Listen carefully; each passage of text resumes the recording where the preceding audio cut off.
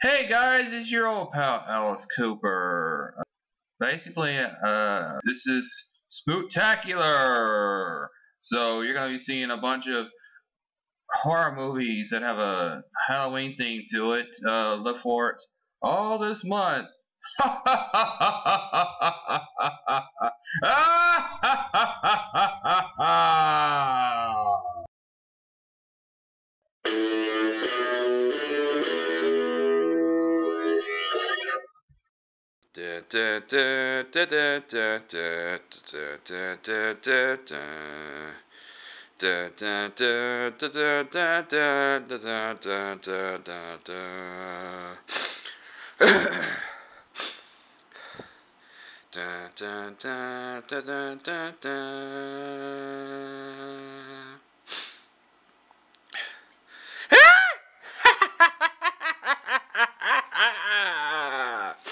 Tales from the Crypt Presents Demon Night. Well, this one starts out with the Crypt Keeper. There's this guy there's this naked lady in her bathtub, and she basically just killed her husband and buried a knife into his chest, and he's talking to somebody about it on the phone, and she says right now he's in the basement cooling off. He's in the freaking bathtub with acid burning, okay? Melting, basically. And she's basically washing herself, and this guy, turns out that's her husband. And she says, "What took you so long? Jesus, Jack, what kind of cologne?" And she goes, "Ah!" And the Crypt Keeper is the director, and he goes, "Cut! Cut! Cut! Cut! Cut! Cut! What the hell is that?" And you call that acting? Yes, as a matter of fact, I do call that acting. Well, let me tell you something, pal. You're no Gory Cooper. You're not even a Robert Redford. Another take like that, and you're back to bit parts for you, and I won't say what bits I'm talking about. And the guy is freaking John, the guy from Night Court. You know what I'm talking about. And he goes, and he pulls the mask off the top of his head, and he goes, "Director, where they dig this guy up?"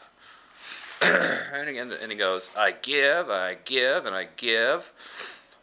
"Oh, hello, kiddies. Your old pal, the Crypt Keeper, has gone Hollywood in a big way. Care to see what I've been working on? So if you're ready, creeps, fasten up your rule cups. Hold on to your vomit bags. We're going to the movies. Lights, camera, action. I call this one Demon Night." And it starts out with this guy, William Sadler. He's driving along in a stolen car. We'll find out later. And he listens to this song on the radio, and this freaking guy is chasing him, going like 200 miles per hour down the freaking road, by the way, which is incredibly stupid, might I add. And and they crash, and they both walk away from the wreck, surprisingly enough. And the police officers show up, and they goes, "Are you telling me that guy walked away too?" And then one of the guys is Billy Zane, and he goes, "Look, officers, we can stand here arguing about a traffic accident. Would you mind?" Police officer shining light in his face, and something's going on right over there. And William Sadler comes to this part where he basically gets introduced to his character really fast. He comes to this car, and he gets this knife, and he tries to steal it. And this kid comes up to him. "Hey, mister, are you stealing my daddy's car?" And freaking William tries to. His name is Breaker, actually. And he hands him a quarter, and he goes, "Hey kid, how would you like a nice shiny quarter?" And he goes, "Dad, there's a guy outside trying to steal your car." And he goes, "Shoot," and he leaves. And he goes, "Well, get him."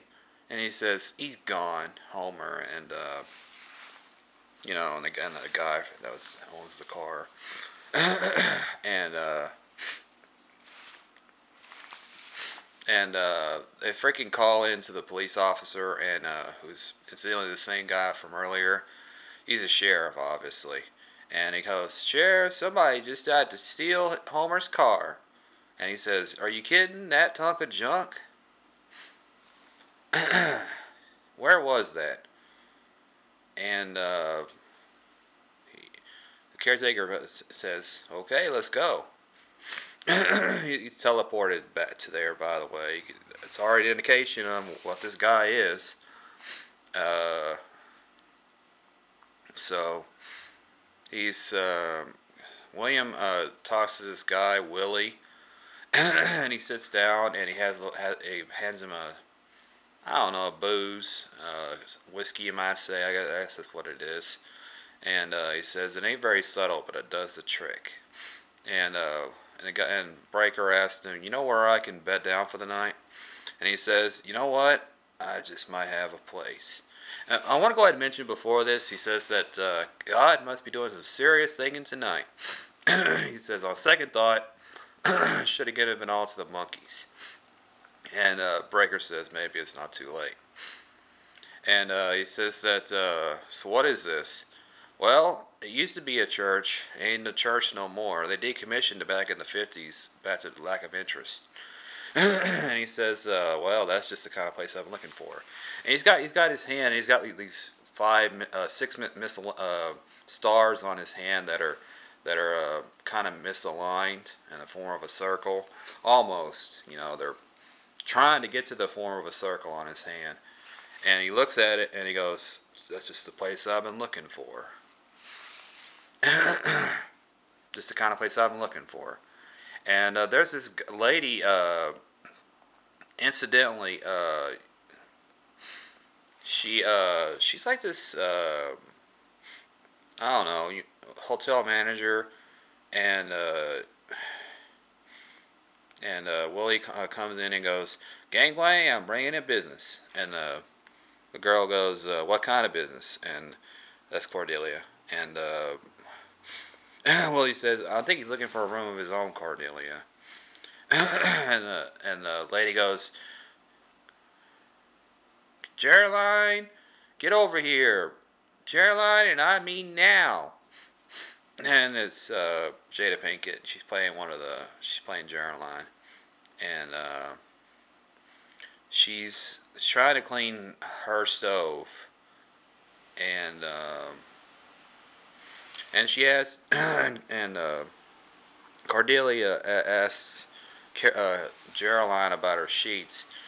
"Have you cleaned my sheets yet?" And he goes, "They're upstairs, and I couldn't get all those stains out either."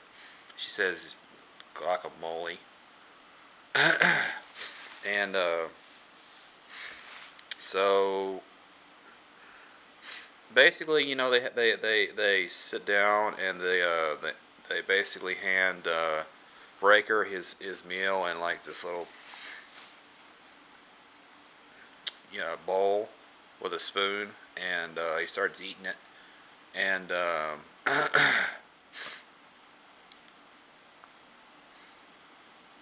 and the Cordelia gets on the table, and she says, "You go ahead and finish that. I'll take care of dessert."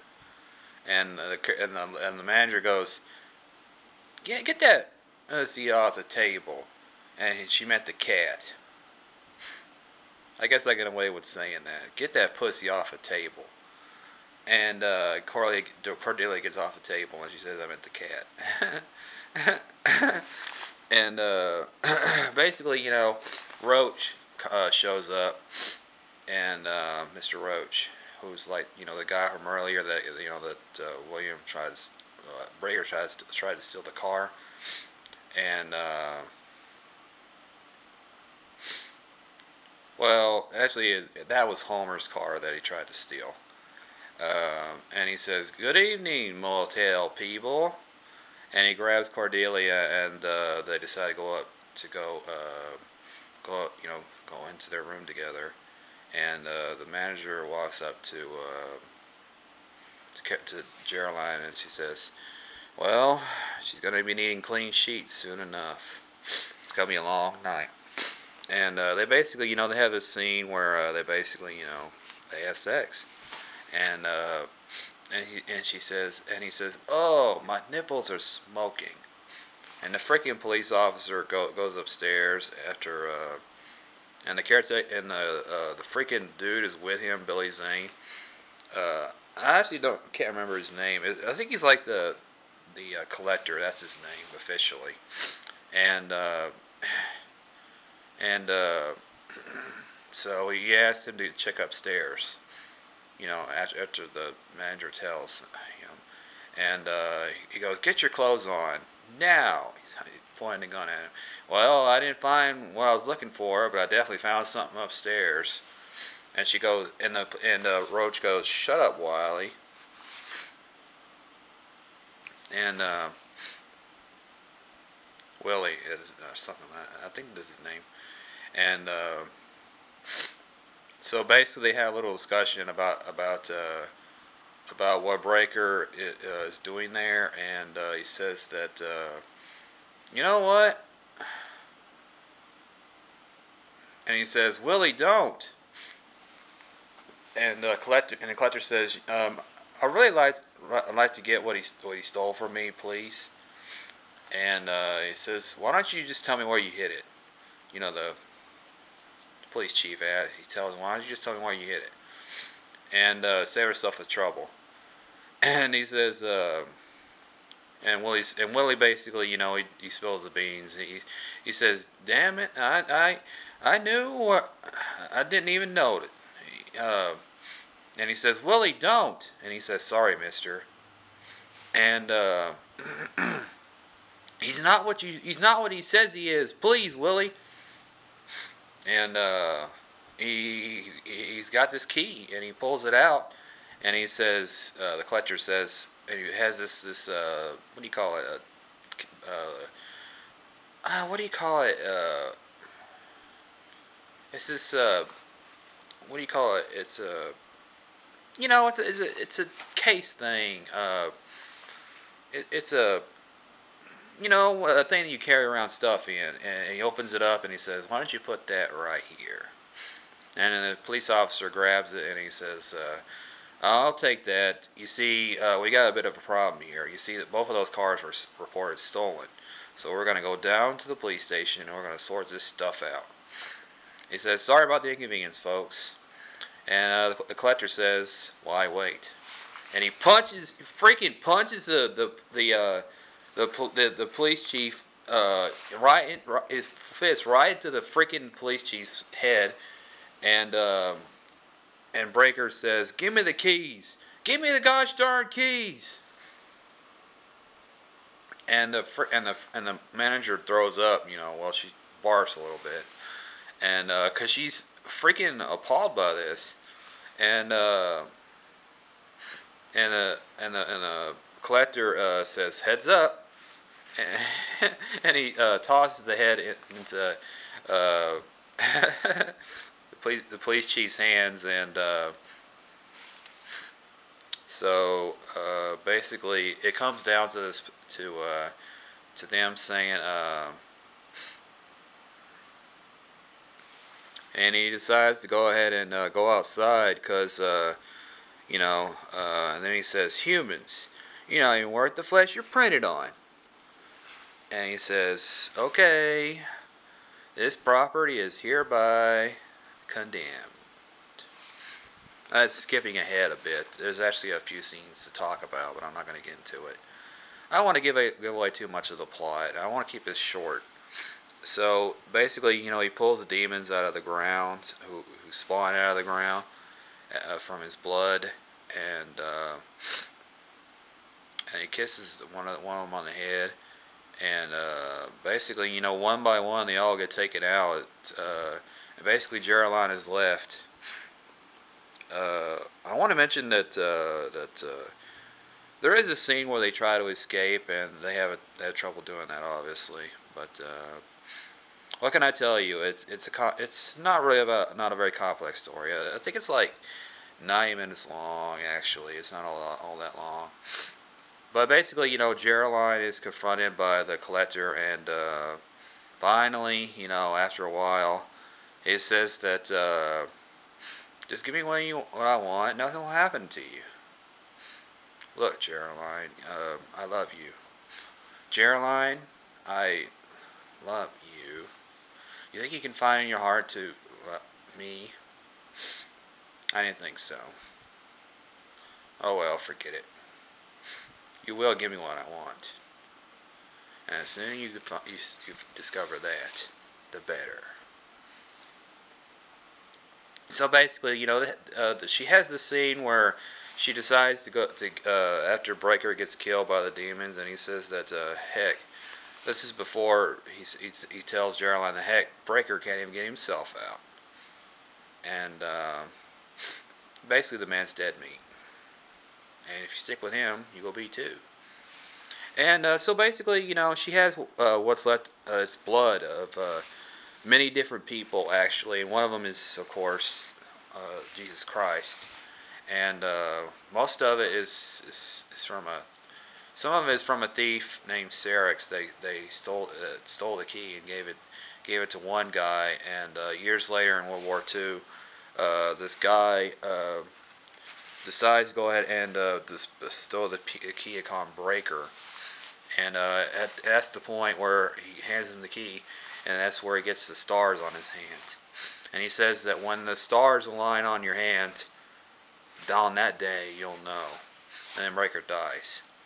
And Geraldine is basically alone with the collector, and she basically, she has basically what's left of the blood inside of her mouth, and the collector goes, okay, no one's ever brought a demon knight to the other side before, and you'll be the first.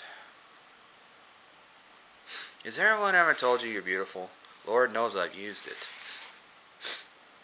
And so, here's a time when the coy silence was appreciated, woman, and you're really starting to eat me off. Down, boy.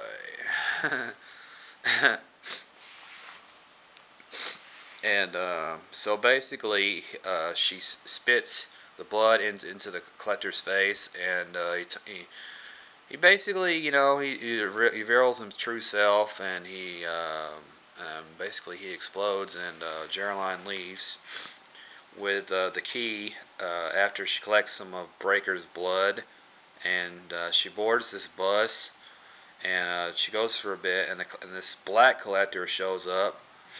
And he says, "Nah, it's okay. I'll wait for the next one." And then he starts whistling the Tales from the Crypt theme.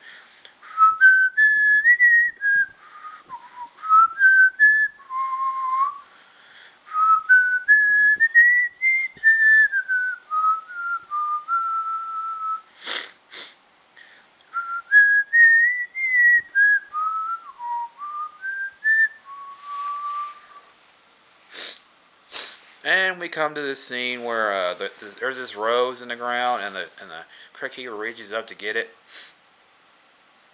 He pulls it down, and he smells it a little bit, and he goes, "I love carnations." And there's these two girls next to him, and very pretty girls actually. And he goes, "Well, you're lucky, because tonight's our big screamer." And he goes, "Uh-oh, I think my..." And then he sees a bunch of his producers, and they're looking at him with a guillotine. And then he goes, "Uh-oh, I think my producers are trying to tell me something."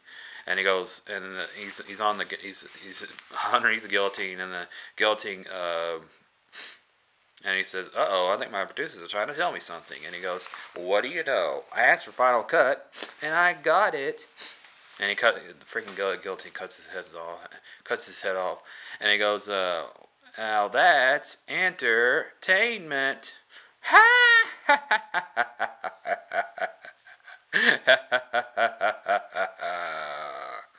And then of course the theme music comes up, and then the screen, uh, you have this like 2 minute cut out scene where we see the credits and the music, and then finally the screen turns to black, and then we get the rest of the credits. So basically, Tales from the Crypt Demon Knight is a good movie for Halloween. So Tales from the Crypt Presents Demon Knight is, of course, a visit by Bruce Campbell.